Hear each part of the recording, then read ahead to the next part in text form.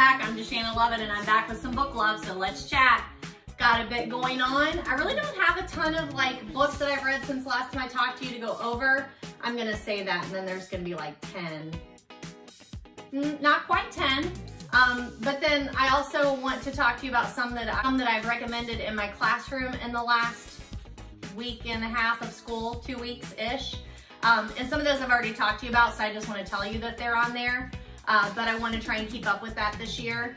And then some revisits and corrections, some books to movies. It's just getting to be a lot. So I just want to make sure that I make a video that's not 2 hours long, being able to talk to you about some of those things. So give me a minute, as always, to get the table cleaned off, and then we'll chat. Okay, welcome back. So my candle's not here. Okay, we will return. We've done this one before. It's Sexy Librarian by Fly Paper Products. It is a mix of mint, nutmeg, and citrus. Oh, you can hear my air cutting on. Welcome to Ohio in August. Although we are only a few days from September here, and actually on Friday, I'm having some dental surgery done. So I wanted to get this video done before that, thinking that I might be on the couch recuperating and I could edit a video during that time. Woo, that did not blow out, about set my library on fire. That would be bad. That would be very bad. I put that over there. So we'll get a little good smelly stuff going. Just drinking water because I've taught all day, so need to stay hydrated. Nothing crazy going on there. You can see I'm officially a book wizard, not a bookworm. My Christie sticker right there, read books, be kind, stay weird. My Hercule Poirot sticker. I love that. I just love those stickers, don't you? Looks like the last time that we filmed was, this is not right. I don't think this is right. Sunday, August 6th. I feel like that's not right. Anywho, we're gonna change it today anyway. Today that I am filming, it is Wednesday, August 30th. There we go. Just so you know, when I filmed it versus when I finally get the video out. So hopefully it will be soon. There is a 3-day weekend coming up, so there's that. There's always the promise of time to edit a video. I got my hairs cut yesterday, so if you are used to watching me with a lot of hair and usually stacked on top of my head, I got, you know, about this much cut off. I think it sure felt like it anyway.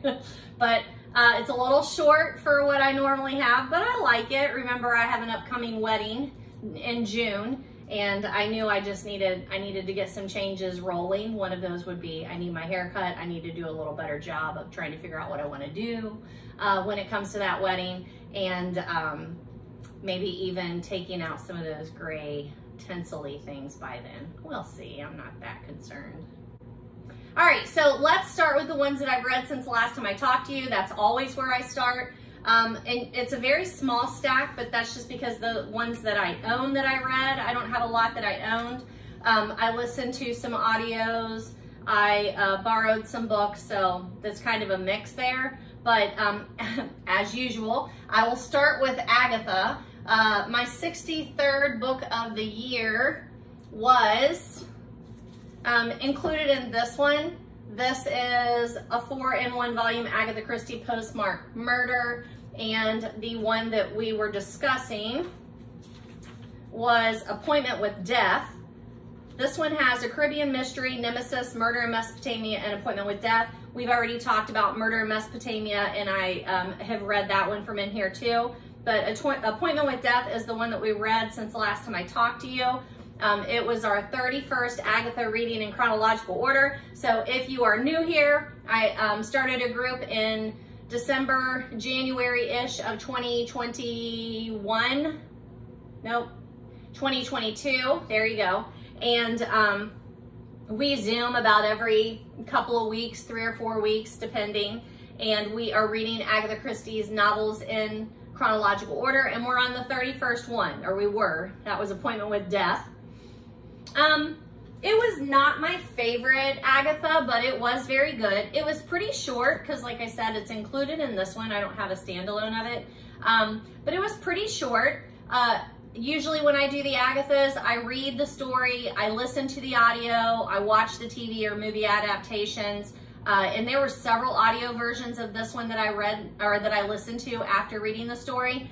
One was more a dramatization. So again, if you have not done Agatha before and you're like, I wonder where I should start, you can start anywhere. You don't have to read them in order.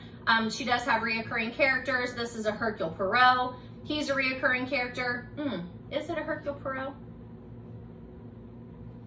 I feel like, yes, it is. Yeah, because, yeah, that's right, it is. So it is a Hercule Poirot. But so he's a reoccurring character, but you don't have to read those in order. We just wanted to pay attention to how she develops a character and how her writing developed over the course of her lifetime. So that's why we're doing it that way. But I did really, there are several of hers that we've done so far that have like both of those kinds of audios. The audio where it just reads unabridged, reads you the story. A lot of times those are by David Suchet, who's also playing Hercule Poirot in the TV adaptations. And then several of them have these dramatizations where they're much shorter, an hour or two maybe max, but you get the gist of the story and it's more of a performance. So just a different experience. I like to do them in all different formats. There's also a movie, an older movie with Peter Ustinov, I think is how you say his name. We've seen him in Poirot in various other books that we've already read, such as there's an Old Death on the Nile with him. I feel like somewhere I read that this was his 4th time appearing as Hercule Poirot in adaptations, or maybe he appears 4 times as Hercule Poirot, but we've seen him before and he has definitely grown on me. I was used to seeing David Suchet in the TV adaptation, so when I watched the first movie after doing this, like I think I probably saw him a long time ago, but when I started watching them like this while we were doing this experience, the first time he was there, I was like, that's not David Suchet. I mean Hercule Poirot. But especially in this one, he definitely grew on me. I would also say in this one, this does not follow the book. The TV adaptation with Peter Ustinov does not follow the story as closely as most of the other books to movie or books to TV adaptations. This one, it doesn't. They change so much. But it has a lot of good stars in it. So maybe look that up on Internet Movie Database, imdb.com, and take a look-see there. And then I don't remember what format or what do you call that? What platform that I watched the movie on. We have a Roku TV, so I always just go over to search and then see what comes up, and then hopefully it's one that I don't have to pay for, and I know I didn't pay for it. There is also a David Suchet adaptation of this, and it's so far off the mark, like you might not even know that it's the same book, the same story. It's ridiculously off the mark. I still enjoyed it, as I always do, but just way off, way off. This is definitely one that I would argue that it breaks that rule of making sure that the reader has enough information to solve the puzzle before the end.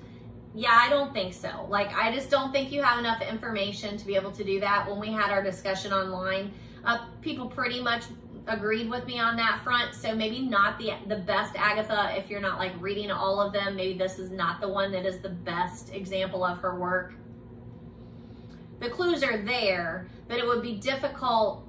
It would be difficult putting everything together by the end on your own without knowing a little bit more that then is revealed in the end. So, you know, just depending on how you like your mysteries. I love Agatha Christie. I enjoyed reading this. I'm glad we read it, but it's not my favorite one. So that was my number 63 read of this year, my number 31 Agatha overall in chronological listing. This one follows Dumb Witness, Murder in the Mews, depending on, you know, which list you're following, and it comes before Hercule Poirot's Christmas. It's about number 19 on the Hercule Poirot meter, like in order if you're reading chronologically. This is about the 19th time we've seen Hercule Poirot. Again, depending on which list you're following. This one's kind of creepy. Like the whole family that you're following, the Boyntons, they're weird. I mean, like, it's a really strange family. So, you know, Hercule Poirot likes the psychology of things. This is definitely a psychological one. You have a lot of the Christie hallmarks, the love, setting people up, happy endings when it comes to putting people together. overhearing a conversation, and that's how we know something's going on. Think Death on the Nile. Sorry, I had to go trim that wick. I was seeing smoke, and if you know my history here in this house, we don't want smoke or soot. Like, we don't want it. It's a little, I'm traumatized. There we go. That looks better. I rarely even do candles anymore because I'm just so traumatized by that whole soot issue. But every once in a while, and for you, and because fall is coming up and that whole aesthetic, like, oh, I really start craving those fall candles, don't you? I've already had a pumpkin spice. It is literally August 30th. Starbucks came out with their pumpkin spice like middle of August.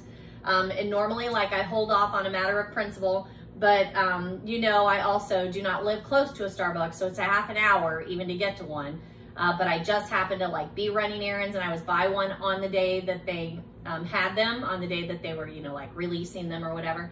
I was like, I love them. I absolutely love them. And I got one, so there's that. And it was delightful. It was delightful. Also, I've already worn this shirt for you on the videos. It's happiness can be found in the happiness can be found in the darkest of times if only one remembers to turn on the light. And that's a quote by Albus Dumbledore, because September 1st is what, Potterheads? What is September 1st? What's that? Oh, it's Return to Hogwarts Day. That's right. So I keep saying I'm going to do a separate video talking just a lot about Harry Potter and the movie adaptations and the books and how that all works out, and spinoffs and all that, but I just have not yet done that. But it's just too close to September 1st for me not to wear the t-shirt. I probably should have worn it on Harry Potter's birthday, which is when? Potterheads, when is that? Well, oh, is that right? Is it July 31st? I believe it is. Or is it August 1st? It's July 31st. It's July 31st. I am a Potterhead, and I still have to I'm still like doubting myself on that, but I'm pretty sure. July 31st, Harry Potter's birthday. September 1st, back to Hogwarts Day. That has nothing to do with Agatha.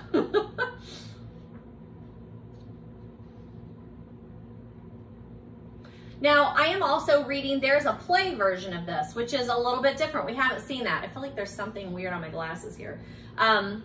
I've not read one of Agatha's plays before, and this is one that she did the play adaptation. It's in another book that I'm going to show you eventually because it's laying around here. And I started reading that, and that has been super interesting to read. There is something flying around. I don't think it's a fly. I swear, I feel like every time I do a video, there are flies or something. But I think I saw this earlier, and it's like a bee or maybe one of those hover bees or something. So if you see it, I apologize. There's nothing I can do. I don't even have the door open this time, so I don't know what the problem is. Anyhow, it is really interesting to see how she takes one of her stories and turns it into a play. And then reading all this, the stage directions and seeing some of the changes of like characters she's taken out or whatever has been really cool. And I should have already finished it. You know, back to school, we've been back, what is today? I said is Wednesday. So technically it's been 2 weeks because we had like 3 days, well, we went back to school. Teachers were there Monday and Tuesday. Kids came Wednesday, Thursday, Friday. Then last week was a full week. And then this week is a full week. So it's been really 2 weeks, I guess, since we've been back. And when I get back into that mode, it takes me a bit of an adjustment period there to remember to turn off work and sit down and read when I come home every once in a while, or read in the evening without falling asleep because I'm exhausted from the change in my summer schedule to the school schedule. So I just haven't quite adjusted yet, but I am gonna get it done very quickly. I need to finish The Appointment with Death in the play version, and then it's taken me forever to read our next one. Our next one is Easy to Kill, which I am really thoroughly enjoying, but it's taken me forever to read. I need to sit down and concentrate. That's all I want to say about Appointment with Death, but I've got the wrong one up here. It was in this, Agatha Christie's Postmark Murder. The next one that I have for you is also in Agatha. Oh, look, I did have a copy of Appointment with Death. I read it in this too, though, so that's weird. But look at that. I always like to show you these vintage copies. Look at that cover. It's ridiculous, and I made lots of notes on this one. It's not going to sit on there. but I forgot that I had that. There we go. I forgot that I had that one. But the next one that I'm going to talk to you about is another Agatha, and it's a holiday for murder, because it does come number 32 in the chronological order of the list that we are following, which is off of the official Agatha Christie website. They have a list that you can click on that is their chronological list, so that's what we're using. But if you've been with me, you know it's a little harder than that. It just, Goodreads has a list going on. I use an app on my phone that is an Agatha Christie app. I love that, but it also often varies from the same chronological listing that we're following, so there's that. But this is the next one. This is number 32, and we actually read this before we officially started the group's chronological reading, because I threw it out there to the people on Facebook and said, anybody interested in reading these? And when I got people to respond back, then I talked to them and I'm like, hey, how about we read some of the Christmas stories before we actually start with the number 1 Agatha Christie in, January or whatever. So that's what we did. So this is Agatha Christie's A Holiday for Murder. Once again, a great cover and a great little size paperback. I love these. Look at the Hercule Poirot. I love the little silhouette there of him. And this says originally published as Murder for Christmas. And then on Goodreads, it comes up as Hercule Poirot's Christmas, Hercule Poirot number 20. So I know that's a little difficult. Sorry, I feel like I have like a hair, and then they've got that fly going around. I got all kinds of stuff going on here. But a little confusing on this one and the title, but I had already read this one, so I just went back through, read again, and then listened to the adaptations just to kind of refresh my memory, and we discussed those again. And I highly recommend watching those and reading those during the Christmas season. Just, again, they're very seasonal. I love seasonal. Read those December of 2021 before we started the chronological reading in January of 2022. I think I said that correctly. In this one, there is an old, miserly, rich guy. He calls the family in for Christmas to celebrate. They think he's just being, like starting to know that it's his last days, so he's calling them in out of some sort of love, family love, and he's not. He's a terrible person, and things go awry.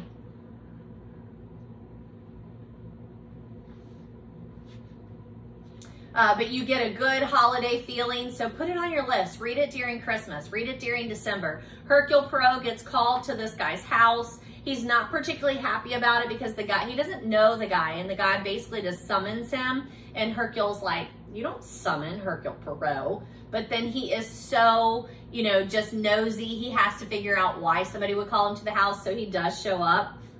This is one that, if you're paying attention, I do believe you could solve.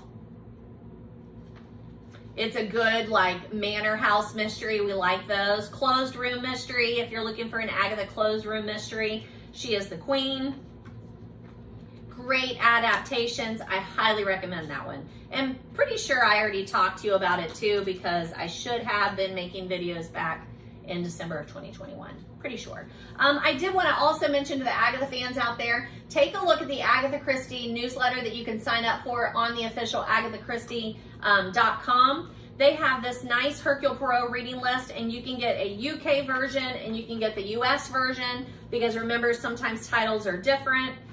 So there is that. And then if you've signed up for the newsletter, they just put out these like little magazines. Now, obviously they're online, but you can print them out. But they have things like a crossword, and they will talk about like a particular theme. So this one is July of 2023. It's the world of Agatha Christie, and the theme is love. So they mention some of the love detectives, Parker Pine, Tommy and Tuppence, Satterwaith, Harley Quinn, Miss Marple, and Hercule Poirot, and rate them according to when they're solving mysteries that have to do with love. They give you excerpts from some of the books, which is super cool. And then, like I said, there's some crosswords that are in there. I just think it's really neat. If you're an Agatha fan, don't miss out. Go to AgathaChristie.com and sign up for the newsletter, and it comes to your email. It's a wonderful thing. And then they also have those extras like the reading list. Good? All right, my next one is number 65, the 65th book that I read this year, and I do not have a copy of it, but I actually listened to an audio, and this is kind of a weird one because it is Meg, Angel of Death, Survival, and it's in the Meg series, the Meg like the Megalodon. It's in the Meg series and it's a 1.1. So it's not 1 and it's not 2, it's kind of in between. And obviously the reason that I read this is because I read Meg, the Meg, and I watched the movie, and then I've watched it, I don't even know how many times after I went and saw it in the theaters. I've watched it on television and demand and all that. And I loved when I read the first book. I thought it was just super. It's really well done. So I'm just like, oh, I forgot I haven't gone back to that series and I really would like to. And then it was a little confusing trying to figure out like what was next and then what book is the Meg 2 based on. And I'm still not really sure. So the next one that was listed in Goodreads as the next book after the Meg, the first one, is Angel of Death, Survival. But it was super short. Like, I don't think I have it on here. I don't know why, but it's not very long. It was really odd that it was not very long, but I really liked it. And you can tell it's kind of in between. I would call this a short novella. I listened to the audio. It takes place after the Meg, but before Meg 2. But the books and the movies don't run completely together. Like the main character, what's his name? I can't think of his name right now. It's like right on the tip of my tongue. But anywho, the main character in the Meg, the first book and the movie, the people that he is with, the family that he finds at the end of the first book, it's weird. Like, it takes a minute to try and figure it out. And then when we went to the theater this time to watch the Meg 2, and then the daughter is there, the one that you're used to, but then the love interest from the first one is not there, but they do explain it away in the movie. I'm a little perplexed as to why they do that, because that's not what it's like in the book series. So it's a little bit confusing, I'm not gonna lie, but this is one of those things where the books are really good, the movies are really good, but they aren't really married together very well. This little novella deals with the pup of the Megalodon that you see at the end of the first movie. So it's in captivity and they're trying to figure out, like, what are they gonna do with this? How are they gonna handle it? What does the world think about this? Like, it's a little different, but basically that's what it's focusing on. And it's that challenge that the entire novella follows. It looks like I read the Meg and rated it back in 2018. It is a pretty scientific series. If you like that scientific fiction, you know, it doesn't mean that everything's true. Like, I don't think we have found a megalodon that is still alive, that I know of, but it follows the science of that. Like, how might that happen? Or how might they be finding their way into the real ocean? Or what kinds of catastrophes would that cause if it were out there? How would you keep it alive if it were in captivity? What struggles would you face? Like, it follows all of that scientific data. All right, so highly recommend it. I don't know, I'm sure I gave it a 4 out of 5, I would think. I'm not very good about rating, remember. I do it on Goodreads, but it doesn't really print out when I do that. The 66th book that I read, did I listen to this or did I read the ebook? Does it say? Audiobook. I did The Quiche and the Dead. It's a Pie Town mystery. It's a series and it's the first one in the series. It's by Kirsten Weiss, W-E-I-S-S. I've talked to you many times about Killing Time with Cozies. They're on YouTube. We meet for book chats and book sprints most Sundays. And her name came up, that author's name came up, and I'm like, oh, I really feel like I've read something by her. So I went and looked on my list, and what I had read by her is I started a book that is The Gnome.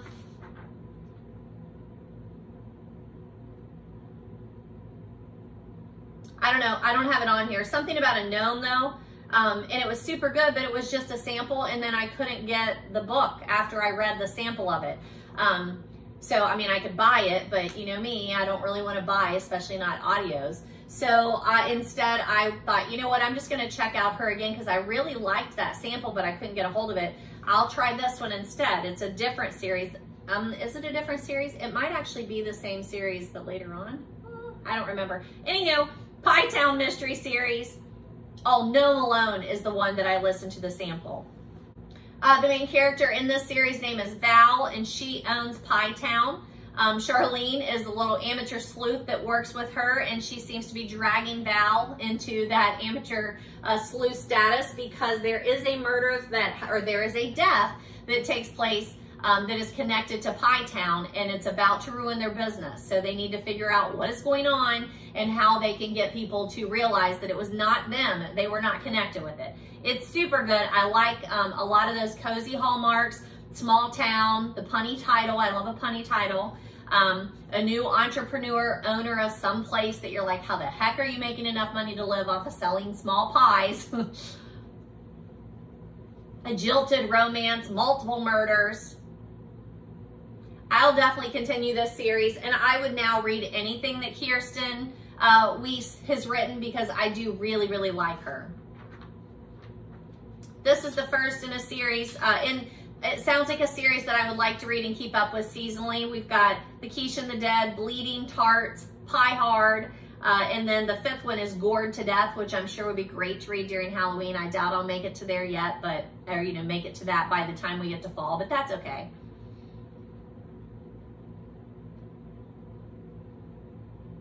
And Kirsten Weiss has a couple of other ones. Perfectly Proper Paranormal is another series by her. And then this is also one of those that I noticed, again, that it says Tandor Media, an audiobook by Tandor Media, and I seem to really like their stuff. So however they choose who they do, or the editors or whatever, like, it works for me. That is something that now I kind of pay attention when I see Tandor Media on my audios. The next one that I read, I do have a copy of. It is called School Days. Set these guys up there. It's by Robert B. Parker. I talked to you about him not too long ago. This is a Spencer novel. It is part of a series. Hey. It's pretty far down in the series. I don't know why I'm not seeing it right off the bat here. But, I mean, I'm looking and there's at least 30 or 40 in that series. It's number 33 in the series. And I wanted to read it as school started because it's got School Days on the front. It's like a little hangman. I thought, oh, that'll be cool. And then I started reading it, and it's immediately about a school shooting at the beginning of school. Probably not the best idea. But after I started reading it, I just really like it. I like that like gumshoe kind of quality, the humor. And when I say humor, you know, Spencer doesn't set out to be funny. It's a very dry humor, but I really, really appreciate it. Okay, I gotta let Stella out. I don't know that I've ever shared a picture of Stella. I'll have to try and find one and add it into the intro for you. But Stella is our rescue.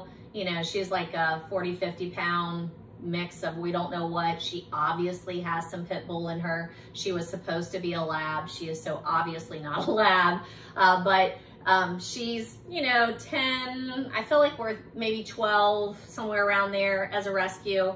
But she runs in and out a lot, and especially she is adjusting to back to school, where she's here, protecting the homestead by herself. And then when we get home, she's like, are you ready? Are you ready? Are you ready? No, I just want to sit down for a little while, but running in and out there.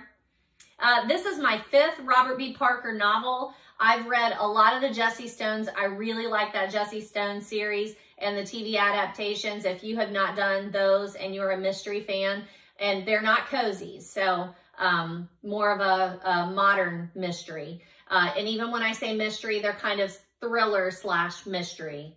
Maybe even more on the thriller side than the mystery. But I really, really like the Jessie Stone series. But I've read several of the Spencers too, and I really like him. I also read a Sonny Randall. That's another series, that character in one of his series, and I liked that one too. It's just a really good balance of trying to like follow along the story, figure out what's going on, and then I like how it does a reveal, and then I really like his characters, his main characters. I just really, really like them.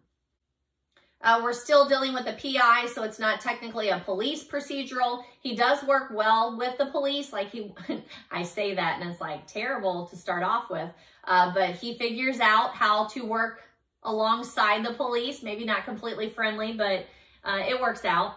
They don't like him, but he sets them straight that he is going to do this with or without their help. I also like the smattering of like vocab that's out there. Like I had to look a few words up. Weisenheimer, Reebok, R-H-E-B-O-K. I'm like, what is that? So I like when I'm reading a book and it has some vocabulary that I don't know. I just really enjoy that. There's also quite a bit of mentioning of food and drink, which is very common in the Jessie Stone series too. I highly recommend it. I have a lot of these Robert B. Parker novels, and I plan to continue reading them maybe on a more regular basis. I don't have copies of any of the other ones I'm going to talk to you about, so I'll just leave that one up there. My number 68 read was The Unexpected Mrs. Pollifax. It's #1 in the Mrs. Pollifax series by Dorothy Gilman. My cousin Deb listened to it, and she mentioned it to me, and I don't know, we just seemed to know, like, hey, you're going to like this one. You probably should put it on your list. So I did, and it was a great listen. I really enjoyed it. It's a slower cozy mystery. And when was this published? Because, oops, dang it, I don't have it. Oh, it says that it came out in 2018. I find that really hard to believe. There's no way it came out in 2018. There's no way, because I watched a movie, and the movie was like 1970 something. So maybe the audio, it's talking about the audio copyright. There's no way. It's got to be older than that, because the movie that I watched was like 1960, 1970 something, and it was called Mrs. Pollifax Spy, and I loved it. Like, I loved it. It's old movie quirky, but it's super, super good. And then my cousin Deb also said that Angela Lansbury plays Mrs. Pollifax in another adaptation movie kind of thing, but I haven't been able to track that one down yet. I'm not really sure why. But these are definitely cozy mysteries, but a weird little twist. Mrs. Pollifax is an older sleuth, so senior sleuth, if you like that term.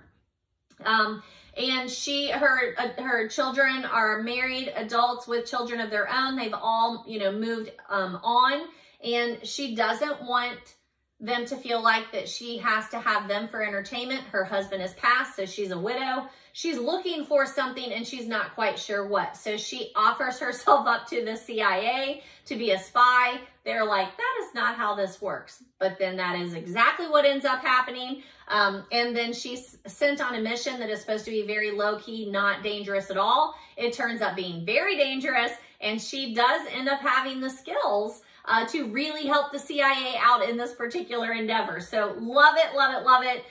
She starts in the United States. She goes on location to Mexico City to do this task that they've asked her to do, and then it goes on from there. She has always dreamed of being a spy, but, imagine somebody walks into the CIA, a 60-some-year-old woman, and says, I've always wanted to be a spy. Can I be a spy? Like, it doesn't work that way, but it does. Now, it doesn't follow all of the cozy rules.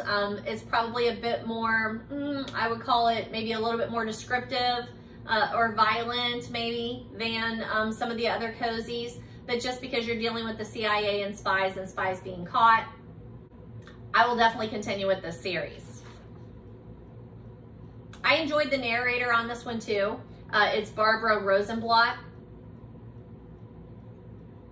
And I don't know how many are in the series, but I got up to at least 7 when I was looking at it, but there may be more. And then that's it. That's all I finished since the last time I talked to you. I have a lot of other books to talk to you about, so stick with me here. But let me move these around. And I think the next one I want to talk to you about is just revisiting some of those that I've been recommending in my class. And then there are a couple that I had to add Goodreads reviews for because I didn't already have them out there for some reason, which was a little bit weird. But trying to get all that caught up as well as my bookshelf. So again, if you've been with me, you know this, but if you haven't, then just a little refresher.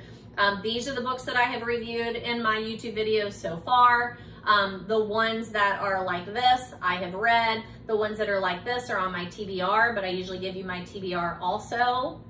Lots of Agatha, lots of cozy mysteries, some book of the month. I can't tell if you can see those or not. I don't have that great of eyesight, but book of the months are up there. The book of the month club, some seasonal reading is in here. And then we start down with, hey, these are ones that I've talked to in my classes. gentle reminder, I teach high school English. This year, I teach all freshman English classes. Now, I do have some sophomores that did not make it when they took my class in the years past. And this year, I have 2 juniors, I think it is. 2? 3? 2. 2 juniors that somehow fell through the cracks and they didn't pass freshman year and they didn't do it online, so they're back in there.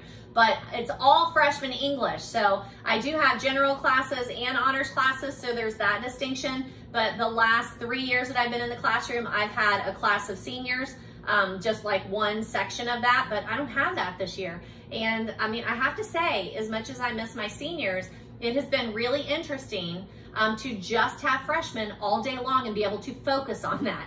I'm really, really liking it, and I am knocking on all things holy because I do not want to jinx myself. However, I probably shouldn't even say it.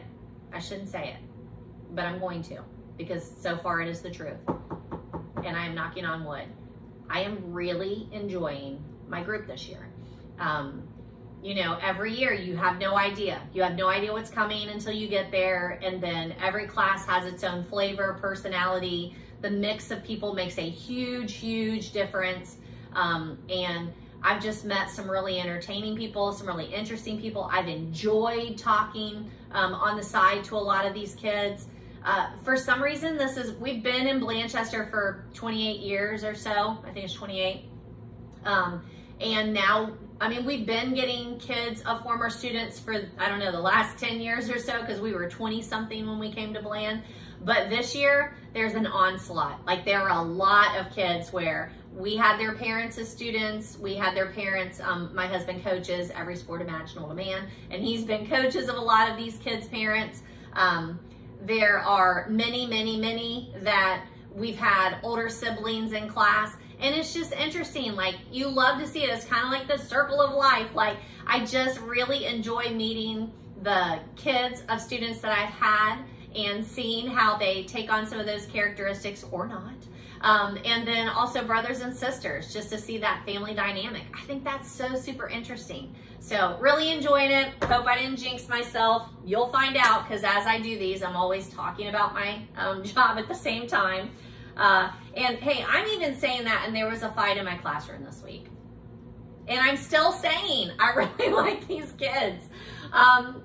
Immediately afterward, I got apologies and, you know, instant regret, which is always good. You don't always get that. You can't always guarantee that people are going to be like, God, that was really stupid. I shouldn't have done that. That doesn't always happen.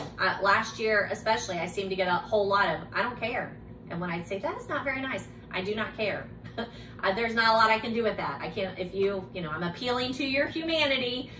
So even with the fight, it's been a great start to the school year. I'm very excited. I enjoy getting up and going to work every day. And I really feel like that's about all you can ask for in a career, is if you enjoy going to it every day. Okay, this is a little precarious, but I'm feeling okay about it. I'll just have my candle back here where you can't see it, but I can smell it, so just trust me. These are 3 stacks of some of the books that I've recommended in my classroom in the last 2 weeks that we've been back. Most of these I've already talked to you about, so I'm just going to show them to you very quickly to remind you that I have reviews out there for them. Maybe give you a little bit, but not a whole lot. I don't want to spend too much time on this. But there are a couple that I did have to add reviews, so I want to keep you caught up as the year goes on, okay? So we will start with Lori Halls Anderson's books, which are right here. There we go. And I have talked to you about these. Now, I've talked to you about Lori Halls Anderson in 18, 22, 24, 25, 26, 30, and 31. Some of those might be book hauls because I have picked up a number of her books, and I would pick them up anytime I'm in a thrift store for sure, to add to my shelf, to add to my classroom shelf, to put in a free little library. I highly, highly, highly recommend her, but I have already talked to you about most of hers, if not all. So there's Prom. This one's lighthearted, funny, but super good. Twisted is a lot more serious. Twisted, I would say read after Speak. Speak, you must absolutely read by her. I think every freshman should read this, boy or girl, but it would be a hard one to teach because it gets a little much for some people, but I'm not big on trigger warnings, so I'm just telling you, like, just read it. You need to read it. And if you are not in high school and you never read it, go back and read it. But then when Twisted came out, she's a high school freshman, like starts on her very first day, freshman year. He's a senior boy, so two very different characters. And I would say kind of along the same tone. This one's a little lighter in tone, but has those deeper, darker issues that you then do need to deal with at some point. So super good. Both of those are good. Highly, highly recommend. Easy to say, hey, you need to read this book. So I've talked to you about Prom. I know I've also talked to you about her nonfiction book, Shout. It kind of goes along with this. If you were in high school when you read this, because it's been published for a long, long time. 1999, I think, maybe even before that. I don't know. Anywho, it's been out there a long time. You may have read this in high school. If you're an adult, then read Shout. Shout is her memoir in verse, kind of, and oh my gosh, it's so good, so good. If you are a high school girl, again, Shout is another one that I would highly recommend, just knowing that it's mature. It has a lot of language and situations in it that you just want to be aware of, but I still would highly recommend it. I don't have a copy of that one, but highly recommend anything by Lori Halls Anderson. The next one that I would recommend, and I have recommended in my classroom so far this year, is Lois Lane. It's by Gwenda Bond, and this is the first one in the Lois Lane series. It is called Fallout. I don't know how many are in the series. I read this back in 2018. I have already recommended this one to you also, but it was pretty early on in the YouTube segment, so I'm just going to remind you, young adult novel. It has to do with Lois Lane, obviously. Superman, it's a play on that. Lois Lane and Superman are teenagers, so it fits that young adult genre. It's modern day. Lois is starting at a new high school. She keeps having to move around because she keeps getting into trouble, and she swears she's going to keep her nose clean. And then she walks in and she sees somebody getting taken advantage of, and she can't stand for that. And then there's some weird stuff going on. She can't figure out what's happening. But she's a very strong person, and the person being hassled is not. So she steps in. It's so good. Like, it's very fun. I have not continued with the series, but I really would like to. I just haven't, because there's so much out there that I'm reading. But I do want to return to that series. And this is also one of those books where it's obviously laying the groundwork for a series. You know it's going to be a series, but it ends. It is a complete story. You could read this and stop, or my guess is when you pick up the next one, it will have laid the groundwork for that second book. The next one is Ali Condi. I highly recommend her. She's also a young adult author. This is a dystopian kind of book, and I have not talked to you about her. I put a Goodreads review out there in 2021, but for some reason I don't have it on my list of ones that I talked to you about on the YouTube. I don't know why. But Cassie is the main character. In this futuristic world, you have to go to a matching ceremony. She goes there to see who she's going to get matched up with, like as a mate with a mate. And they trust the system. This is just how it works because, you know, love is difficult. So why not follow a computerized suggestion? And it doesn't go well. Some things happen that make her start doubting the system, and then she has to decide how much she wants to buck that system. So, you know, always young adult, romance, triangles, lots of things going on there. Really enjoyed it. And it is a series. I've only read the first one in the series, but I would continue. I just haven't. The next one that I've already recommended is James Dashner's The Maze Runner. I try to, especially at the beginning of the year here, I try to recommend books that I think would appeal to a large audience, because they have to choose an independent reading book that they're going to read for the first 10 minutes of class most days, and they can choose whatever they want to. But it's crazy. I don't know how it happens because I can't relate, but there are a lot of people, when you say, hey, you can read anything you want to, they're like, just tell me what to read. I don't know what to read. I will happily tell you what to read. But if you don't have a list going, you know, you need somebody to be like, hey, read this, or this, or this, or this, or this, right? I am that person. But at the beginning of the year, I try and pick books that I think are easily accessible to freshmen. And I let them know, like, mostly girls read Match, mostly guys read Maze Runner, but not really. Like, I'm a girl and I've read all of these, and I don't care if my protagonist is a guy or a girl. It makes no difference to me. But I try and make sure I give them a nice smattering of, there are a lot of different books out there. Do you like dystopian? Have you watched Hunger Games? This might be the one for you. Do you like realistic fiction? If so, maybe this might be the one for you. That's what I try and do. But I did not have a Goodreads review out there for this, and I've not talked to you about it, so I'm throwing it out there now. I also call this kind of a dystopian one, even though we don't know what the time period is, but this is not how the world operates, so it falls into that kind of dystopian. There's like a labyrinth that the main character is tossed into. He doesn't know how he got there. He doesn't know what the purpose of him being there is. There's another group of people that you meet. Nobody knows what's going on. And you learn along with them, like, what are they going to do? How are they going to escape? And what is the purpose of all this? And that does make it a page turner. I think it makes the novel move along very quickly, which is a big hit when we're talking about freshmen, especially non-readers. You need something that's going to grab you and keep you moving because you're curious. Like, how is this going to work? And you know what? I think this is how it's going to work. I wonder if it's going to turn out that way. Like, that's a good way to keep you interested. So, highly recommend James Dashner's Maze Runner. Science fiction, dystopian, definitely young adult fiction, but everybody seems to like it. They have made multiple movies out of this, so if you've seen the movies, go back and read the book.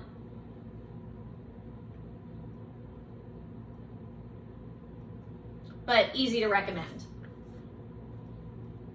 Now, the next one, they're over here, so I'm trying to figure out what's the best way to do this. The next one that I want to recommend to you is John Grisham. I have recommended him to you numerous times. He is easy to recommend. And I recommend him at the beginning of the year. It might be here on the bottom, so let me just show you some covers. The Firm is him. Some of these you're going to recognize because they turned them into movies. The Summons, The Rainmaker, definitely a movie. A Painted House, which is not like his normal, like, law thrillers. That's a little different. The King of Torts. The Client, excellent, excellent movie. The Brethren, I don't remember seeing that. I'm gonna have to look and see which ones of these got turned into movies. The Innocent Man, which this is also a nonfiction, A Murder of Injustice in a Small Town. This is really cool. I feel like I've talked to you about it before, but my understanding is he was reading a newspaper, he was traveling and he was reading a newspaper and he read this story and he was like, how could this happen? So he started investigating and that's how he ended up writing The Innocent Man. So crime junkies, this is for you. If you're a true crime person, and you may have already started reading a lot of true crime novels, that might be one that you have not thought about, and it's super, super good. But I wanted to recommend John Grisham early in the year because of his book Bleachers. This is also not a crime procedural like these, not a courtroom drama. Bleachers is a fabulous book to read this time of the year if you're into high school Friday Night Lights. It's a great, great book. It is written for adults, and I am recommending it to freshmen, but I find that there are a lot of freshmen, especially boys, that do not like young adult fiction, and they more easily gravitate to books that are written for adults, especially if they're sports themed or some kind of theme that they're into.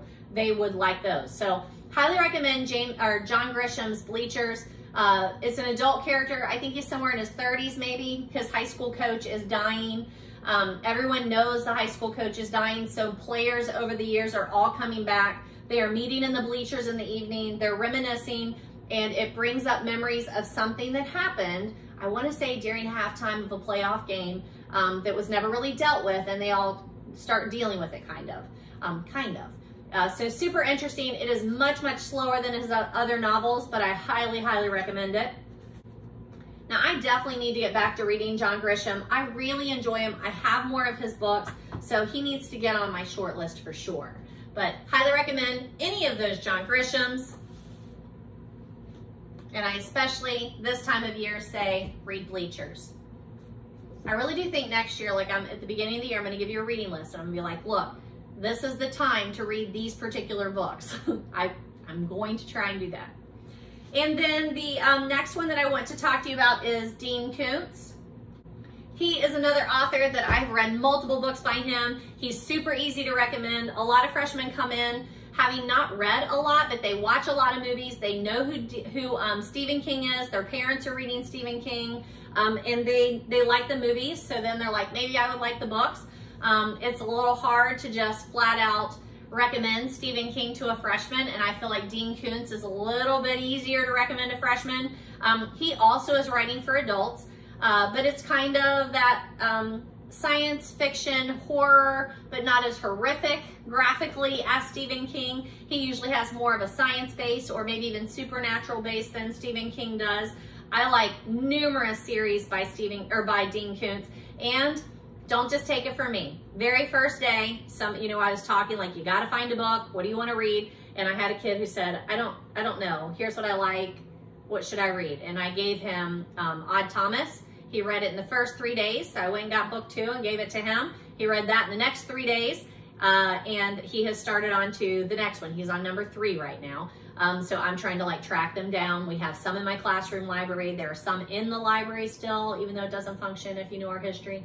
And then I have a lot that I have here too. So I'm just trying to track down all of those series so that when he gets done with one, there's the next one if you want to continue the series. But I love Odd Thomas. I love the Fear Nothing series. He has several standalones that I really like, so I really enjoy it. All right, my hair is starting to get on my nerves. What time is it? It's like 5 o'clock, so we're gonna have to do the ponytail.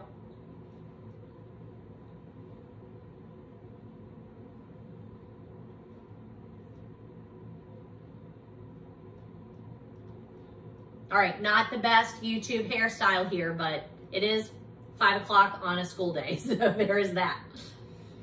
So highly recommend Fear Nothing, Lightning, The Mask, Odd Thomas, Seize the Night, The Survivor, all of those. I'm pretty sure I've talked to you about all of those too, but here are some copies so you can see those covers if I have not. But Soul Survivor, pretty sure it's a standalone. There's an airplane. It's super, super good. The Mask, I actually taught this the first year I was at Blanchester teaching sophomores. They handed them to me and said, hey, this is the novel you're going to teach this year. I didn't love it. Actually, that's probably the first time I read Dean Koontz, though. I didn't love The Mask, but I liked him enough to try another book, and then I just continuously read the books. I'm pretty sure that's what happened. And then Lightning was probably the next one that I read, and this one's the one that hooked me. I love this book. If you'll remember at the 4th of July celebration in Blanchester, I was behind a lady who turned around and said, hey, when you need a guest on your YouTube channel, I'd happily come and tell you my favorite books. And I said, just tell me now. And this was one of her top 3 or 5. And I totally agree. I love this book. It is one of those that I can't hardly even tell you what it's about, though, because it's about something so specific. It's so good. And it's the discovery that makes it so great. Seize the Night, I think, is the second one in the Fear Nothing series. Super, super good. Here's that Fear Nothing. And then obviously the one that he's probably most known for is the Odd Thomas series.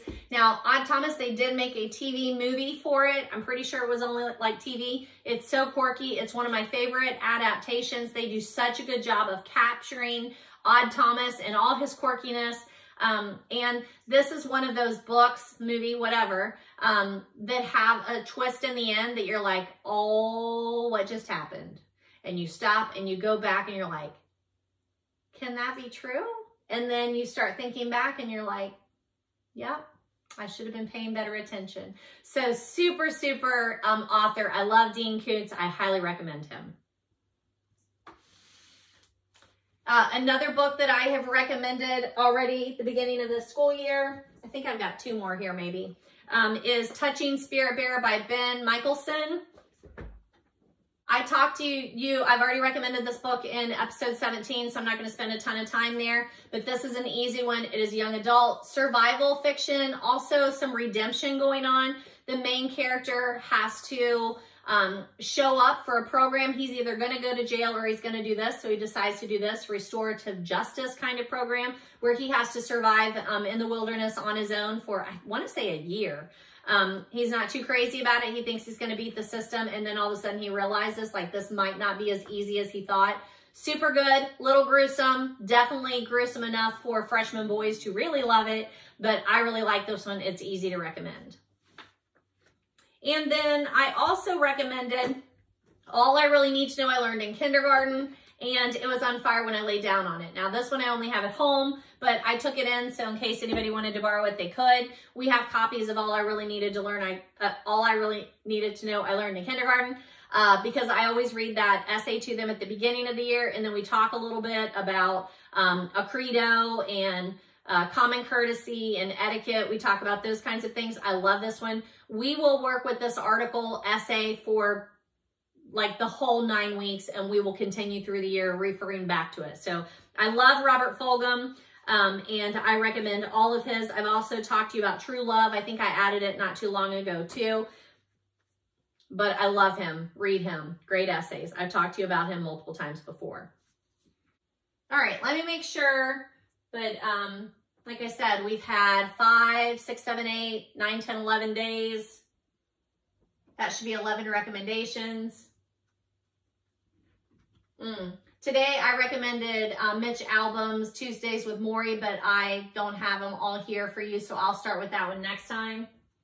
Good. Okay, so I'm missing a few, but I don't have those added in here yet because I've had to take some to school. I mainly just recommend books that I have in my classroom that I can immediately hand someone, but every once in a while, like I'll take some in of mine too, just to make sure if multiple people want them. So I'll stop there, and then next time I will pick up and let you know what else I've recommended in my classroom. They aren't always young adult, but I'm pretty heavy on young adult when I come to recommendations.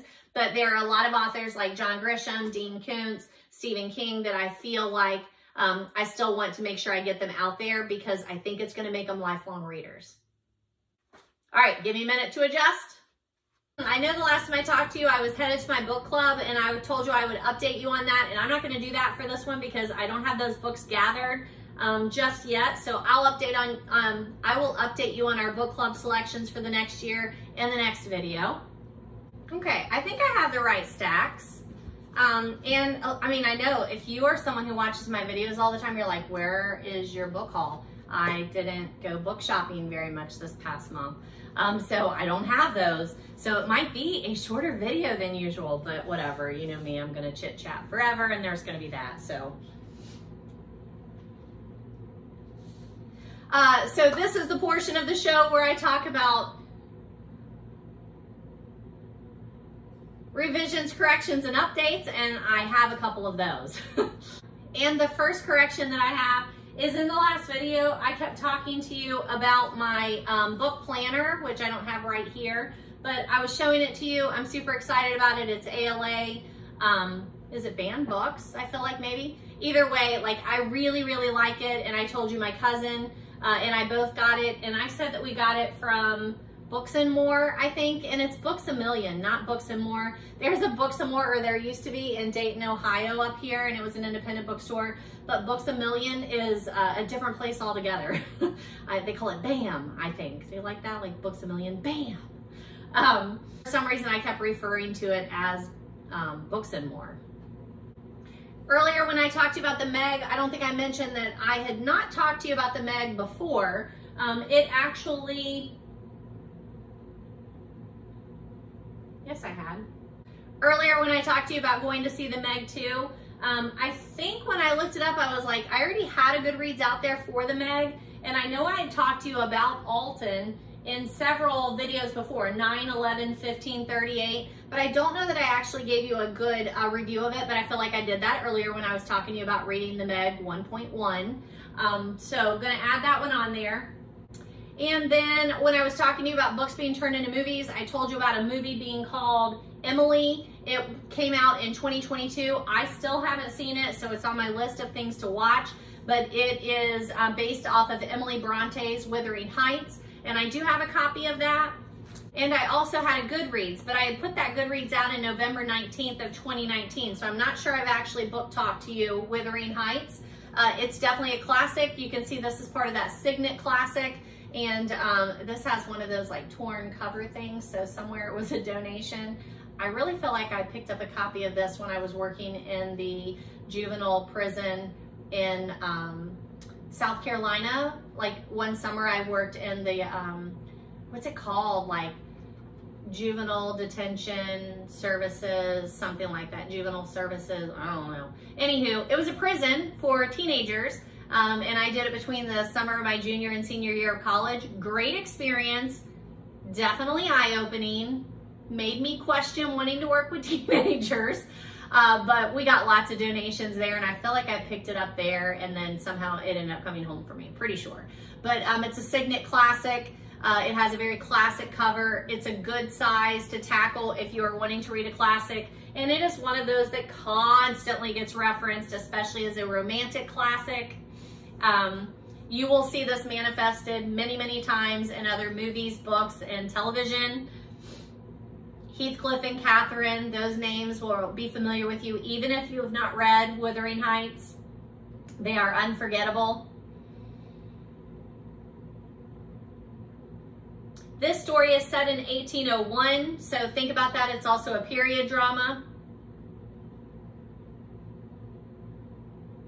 And it does take its time. So I often remind people, when you are reading a classic, especially one that was written, you know, back in 1801 or set in 1801, you're talking about a time when things went much more slowly and people did not have a lot of choices, and they would sit by the fire and read in the evening. And they didn't need for something to go like we do now with our thrillers, where sometimes they tell you the story at the beginning before they even tell you the story, just to keep you interested. So a little bit slower, but a great classic. Catherine and Heathcliff. You will hear those characters, and you will see this love story played out over and over again. So it's a classic you should read. I think it was in the last video I had on a new shirt, and I think I told you it was Jane Austen, and it was not. It was from The Secret Garden. I've never read The Secret Garden by Frances Hodgson Burnett, but I have it. It is also a Signet classic, but it has its cover, so I don't know where that one came from. So this is on my to-be-read list, because now I have a t-shirt with the words on it. I probably should be able to talk about the book. I know what The Secret Garden is, but I have never actually read that classic, so it's on my short list. I added a couple of reviews out there for Clive Cussler, because I had talked to you. Actually, this is Michael Connelly's Lincoln Lawyer, but it's here because I was going to watch the original Lincoln Lawyer movie with Matthew McConaughey, I think, and I've not done that. So we're just going to set that aside and do that next time. I'm not quite as organized. Can you tell school has started back? But I did add several reviews out there of Clive Cussler. And I have this book to read by him. It's called The Sea Wolves. I picked it up in a recent haul, and that's what got me thinking about Clive Cussler. And then also this one called Treasure. And they are ones that I want to read and continue recommending to my students. And I don't know that I've recommended him to my students before, so I added a couple of good read reviews. I've read Atlantis Found, which is based on the Atlantis theory. I want to go back and read the other Dirk Pitt novels. He is the protagonist in this particular series. This is number 15 in the Dirk Pitt series, but I just picked it up. Like, it didn't read these in order, and you don't need to. It will tell you enough of the backstory. I listened to the audio of this back in October of 2000, and I still remember it fondly. Like, I remember Dirk Pitt. I remember going on the adventure hunting kind of story with him, and I really enjoyed it enough that I read several other Clive Cusslers after that.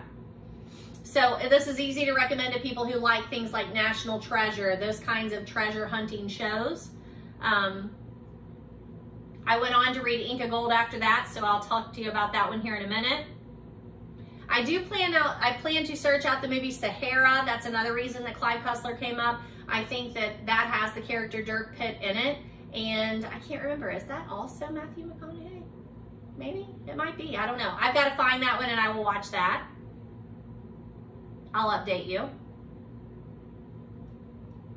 And these are those novels, like, I know that Atlantis is a lost city, but that's about all I knew. And you don't need a lot of background to read these stories. He does go into it enough that you're fine. If you don't know anything, he's telling you the background, but not enough that I think it would be boring if you also knew some of the background. And the other one that I read by him was Ink of Gold. It's also Dirk Pitt. It's number 12 in the Dirk Pitt series. In this one, Dirk Pitt is attempting to do a rescue of some archaeologists that have found themselves in trouble. And he goes to try and save those, and then gets caught up again in some other treasure hunting things. Inca Gold. It takes place in the Andes Mountains and then in Peru. And just that whole search for ancient treasure. It's a fun read. I enjoyed it.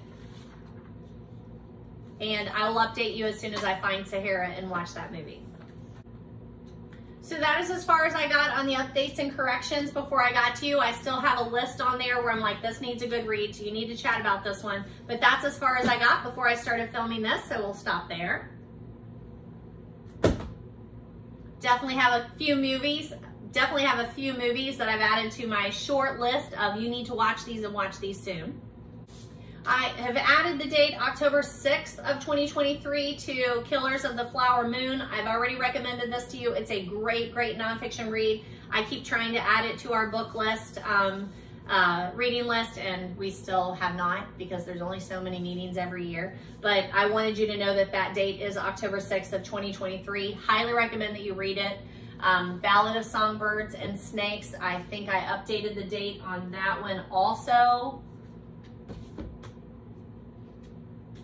And then I do have a little bit of a book haul, but I think they're coming from little libraries. Let me check. Oh, well, one book haul I don't have here to show you, even though I hauled it because it was digital. And I think I just did it yesterday, so it may still be available. I have talked to you about the Cozy Case Files. It is a sampling of cozy mysteries on Amazon, and it is usually free because they're samplings of like 10 or 15 cozies. And I have listened to several volumes. I did several of them on, oh, what's the one where they give you free books if you put reviews and things out there? You know what I'm talking about. I can't think of the name of that, but I read several of them from that. And then I have picked up several Cozy Mystery series where I've continued to read the series because of the samples. But there's a new Cozy Case Files out there. I don't know what the current number is, but if you look on Amazon, you could probably find it that way. And it's free, so I just downloaded that yesterday. Little hometown free little library. I picked up Carl Hyacint's Scat. I thought that would be a good one to read and put in the classroom. And I picked up Dean Koontz Deeply Odd, thankfully, because like I said, now I have a student that wants to read all of them. I don't know what number this is, but this would be good that I can loan this one to him. And I've got to pull my other Dean Koontz to see which other ones I have to loan him to. I think I've talked to you about Free Booksy, but I'm not sure. If not, Google Free Booksy. It's a great email newsletter that comes to you every week with free books. They are digital downloads. You get them through the Amazon stores, and then they go onto my Kindle. And they're not normally authors that I know, so there's that. It just depends on how you like to read, but I really like them because they show me the cover, they give me a little synopsis, and sometimes I just want to throw those easy cozies on there, especially, or an easy young adult that I might want to read and be able to recommend in my classes. So Free Booksy, it's an email newsletter. And I got Remy London, the Poppy Ridge Cove collection, Creepy Cozy Mysteries, and Rochelle Workman's Zucchini Cake and Zombies. Those are the last two that I got off of Free Booksy. So we'll see. I'll review them once I read them. Got way too many on my Kindle right now, but I can't help adding to that, as I'm sure as a fellow book lover, you do the same. If you follow me on social media, I recently posted from crimereads.com. That's another one that I would follow if I were you and you like crime reads. But crimereads.com recently had a great article, The Enduring Appeal of Cozy Mysteries, and I thought it was a super good read. I enjoyed it, and I would highly recommend it. Actually, I printed it off. I forgot. It looks like this. Has a nice little cozy picture on the front. And then just talks to you about like cozy mysteries and what we find cozy about them. And it is written by Margaret Loudon, who writes A Deadly Dedication. But I enjoyed the article, so I shared it on my social media. Feel free to follow me on Facebook, Instagram, Snapchat, TikTok, whatever is out there, I'm on it. And I share a lot of bookish news, but as well as my regular life, obviously. I also wanted to mention Pango books, P-A-N-G-O.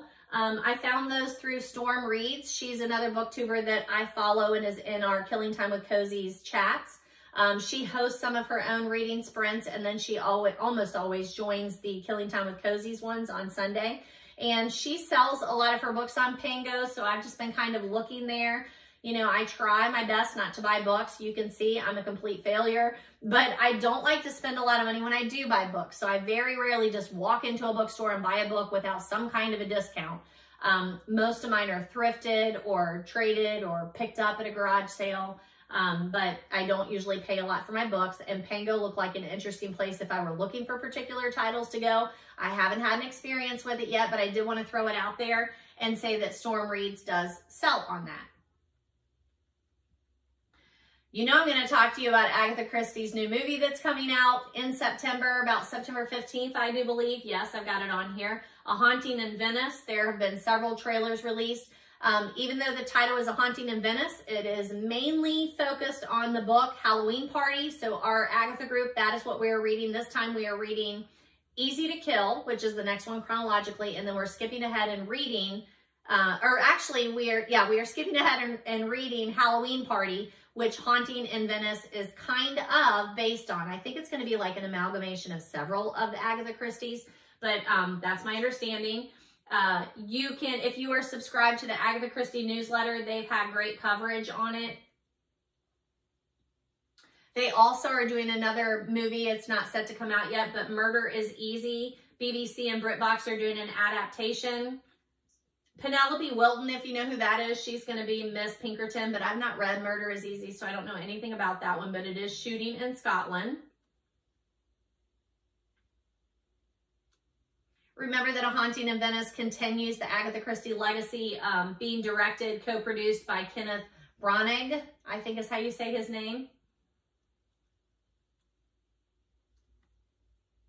It also says that it serves as a sequel to Death on the Nile, but I'm not really sure how that is. And I've read both Death on the Nile and Halloween Party, but I didn't read Halloween Party to discuss it. I just read it for fun. And that's actually what started my whole Agatha Christie reading chronological thing, is that Halloween, I read Halloween Party, and then I knew I had read a couple of other Christies, and I thought, gosh, I really like her. Now, I love mysteries, but I really like her. I wonder how she changes over the course of 66 different novels. So that's how it all got started, actually. But I don't see how Halloween Party is a sequel to Death on the Nile. We'll see. October 12th, Edgar Allan Poe's The Fall of the House of Usher is coming out, so that's on my short to-be-read list because I have not read that. I feel like I have a stack I should show you. Yep, I got some stuff going on here. Here is that Agatha Christie, The Mousetrap and Other Plays, where the Appointment with Death play is in here. So that I am currently reading. It's just part of this. This has 10 Little Indians, Appointment with Death, The Hollow, The Mousetrap, Witness for the Prosecution, Toward Zero, Verdict, and Go Back for Murder. So some of those were actual Agatha Christie, either short stories or novels turned into plays. And then I'm pretty sure like The Mousetrap is just a play. I don't think it's a novel. But I am reading Appointment with Death, the play version in here. That's on my current list. And then here is Halloween Party, which I have already read before. And I'm pretty sure I also reviewed for you, but I will do it again. And here's another copy of Halloween Party. I think this is the original one that I read. And then it's kind of falling apart. Here's that Edgar Allan Poe, The Fall of the House of Usher, which I plan to read before it comes out. I want to say that it's a Netflix series, and it's by the same person who did Haunting of Hill House. I'm pretty sure. Here's another copy of that, and it says it comes out October 12th, but let's get a good look at that cover. It's a Signet Classic. And then I also have Edgar Allan Poe's Fall of the House of Usher, and this is Complete Stories and Poems of Edgar Allan Poe. So you can see, like, I've read several of these, I've taught several of these, but that's on my short to be read list because it's coming out October 12th on Netflix. October 13th, Garmus Lessons in Chemistry is coming out on Apple TV, and I know that is on our next year's book club read. I can't remember what month we're doing that, but we did add that to our reading list, and I've not read that one yet. And I know it's super popular, and if I'm not mistaken, it was even Barnes & Noble's Book of the Year last year.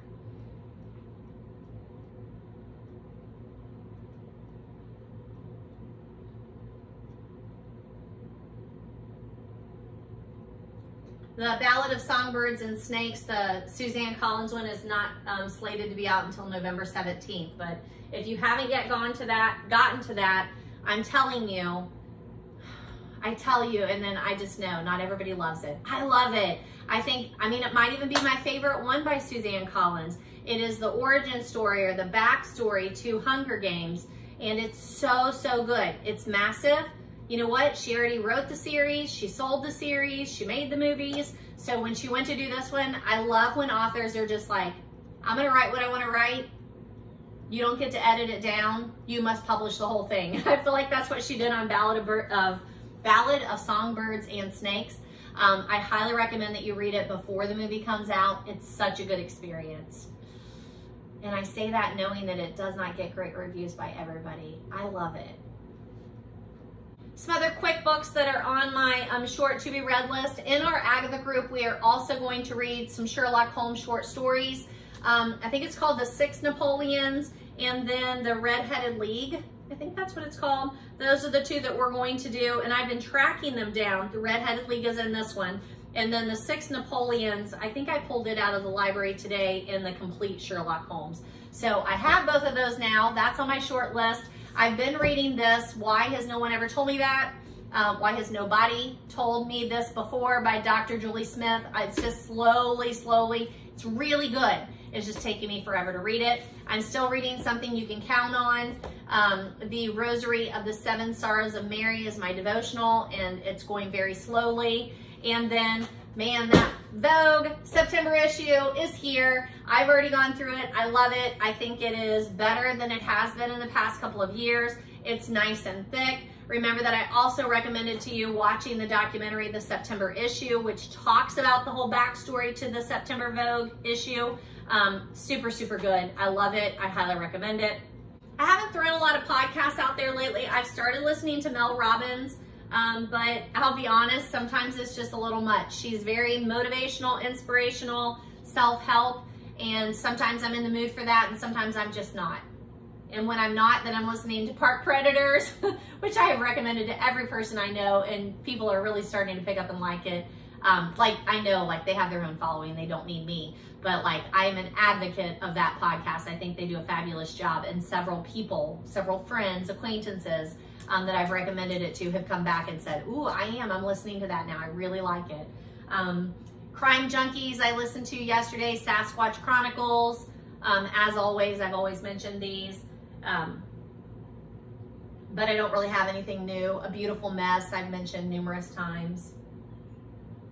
I'll try and remember to put one of my introduction pictures as my board right now. When I first started the school year, I thought it might be interesting to like generate some conversation, and also to have them to do a notebook journal, talking about like currently, like what are you reading, what are you listening to, what are you watching. So I put some of mine on the board, so I'll try and remember to share that, because that kind of helps out too when I'm saying, hey, this is what I'm reading, or this is what I'm listening to. Okay, I am happy to be your friendly librarian. Thank you for letting me to continue in that capacity as a librarian, even if it is the librarian of my own personal library that my husband built.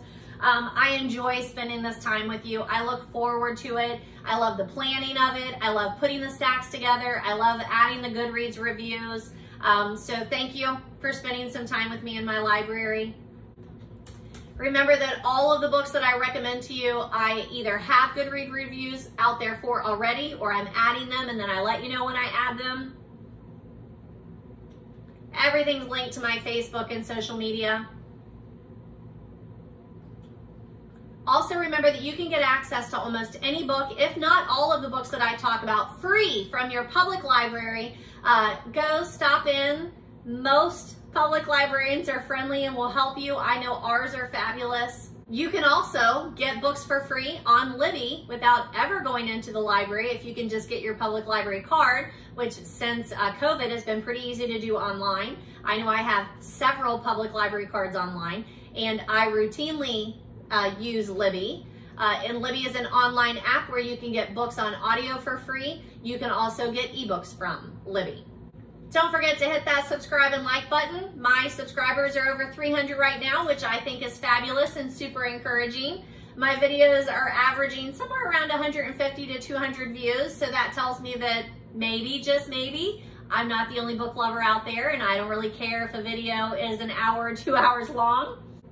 Comment, email, message me, let me know, what are you reading, what do you want to read, do you need some recommendations? I am happy to share those with you.